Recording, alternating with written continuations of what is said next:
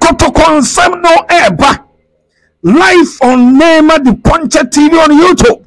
Na ena numero baby a piano mesro say obe share link no na wa subscribe na bibia so aye kama na ye game akwasi at 3 p.m.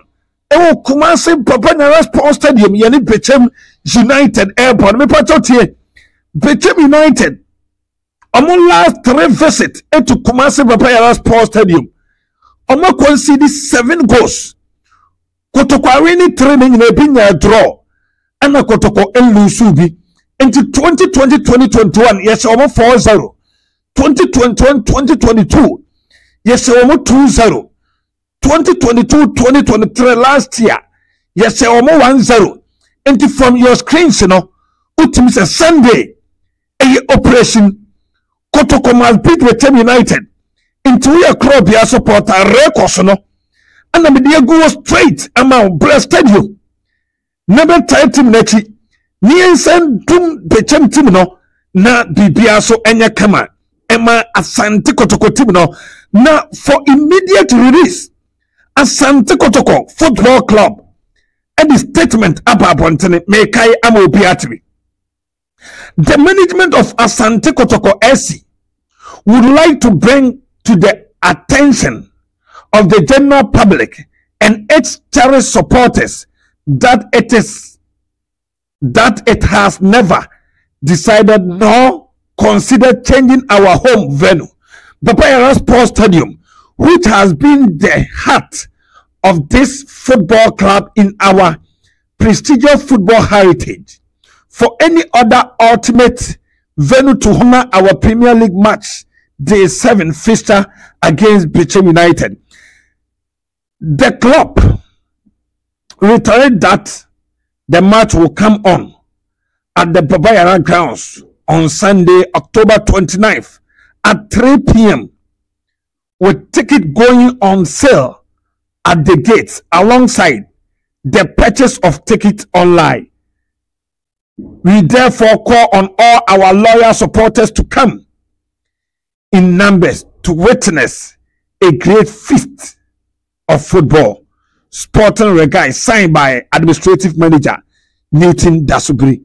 Enti eno aye de ete no bi be chire but Kotoko ni be chem no oye Kotoko supporter na wa kwantom untimi ma forward na so e me supporto team ne se virtual challenge the other contribution AUB ama team no mobile money number na down 0549 765842 o sende na nko Asante Kotoko Asia na wajai emo bia enko sende mo bi nkodi ena mekano crazy a omsi nema akwawe o ha adwene o sende na nko Asante Kotoko Asia ebedi fufuro bia enko sende mo bi nkodi ena obi nya adwuma mo obi ndi o kana obi adwa team no na ye support no nya individual enti statement na mekai ni na new team person mo kire se ye no obed mo na be twa santo say e the game na kwa blanket san nema munyai de tie ne se team no de communicate about say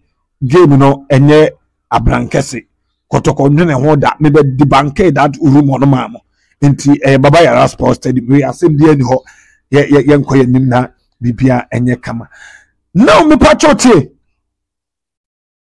Kotoko Stadium what it be me aso maka bia kyerɛw ana wawuri ni bi awon tentan fidie ni so na abusuafo ene ye bia ade bi so akyerɛ me na ade ni ye bia so kyerɛ me no oya Kotoko supporter asase na ebose dinja meka se asase ebose ni se unsem na meka kyerɛw se ohene epeso osi infrastructures the clubhouse good pitches ultra modern facilities for the team. Yes, so he say a concro bia so a onu otu for ya Asante na Kotoko team no. Ni no no dia jano no. Obisi stadium e dia ma Kotoko no they living legacy and sana ono otumfo no ebi adachi be the next 30 years ahead, the next 50 years ahead. Nyankopon be friend na wa friend ti no Kotoko stadium no pen komo abedi di na kire se ohene ne nia bre papa se stadium die e ya de ba ko a obenye bi eni ama Kotoko team no na Kotoko enya no own stadium the wo hu se Kotoko benya sika o stadium akakra bi abaji biaro e direct to the club eno e kakra men seka me de ema mesa bo ohene nsam no so but and the training koso me no ka say Busu koso Kotoko Busu training for Bechem United, but yes so come Bechema Emmanuel Venyo or you fit to come Augustine Okra are fit to come Clinton Dodu are you fit to come Kenny Francis Eba Mante Christopher Munyina Eba and Bechem for no and then or my training Namia Tuma memre dan mre anakwasera no pa o mare duru kumase na bibia kama Kotoko team no yensu egusu e train bibia kama e na Kotoko team no oko training cancer all the playing body all the technical team everybody bibia kama yen header ni any strain injury situation bia o come into the able plan say on Sunday lack ebeba na yetima humility Bechem United team no otumfo say to ababio yes asante Kotoko hene oti okrawe nguma so na bia ba ko ne se on se me na me free ahafo ana me papa mo so free krofrom me ma me papa ma me so me free bono brekum on se ko brekum a omo so e wo bono but omo nyina no e be som e wa hemfie brekum damba sampa drobo tese yentia omunyina soso mo na Kotoko fo wo nyina no yentia mo na bibia so nyakamantu otumfo de na yesre nkwa tenten de ama no na watimi esi stadium no amai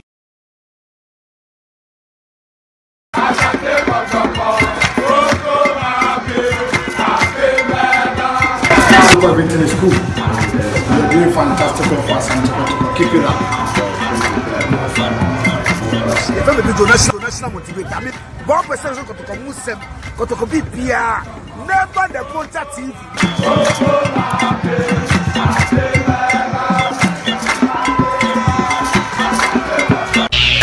Never the Poncha TV. So person who Kotoko Nsemupa.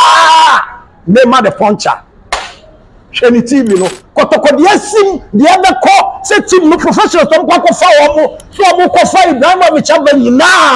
Me pacho. We should name the Poncha. We don't TV now on Sabeka. The man of the movement, Dr. Laiki. What's the uncle? And that's we subscribe and share name of the Poncha TV. The Poncha TV. Yes. Subscribe football. Yes. What an abu can see. Oh yes. Yes. Yes. I want to have a go.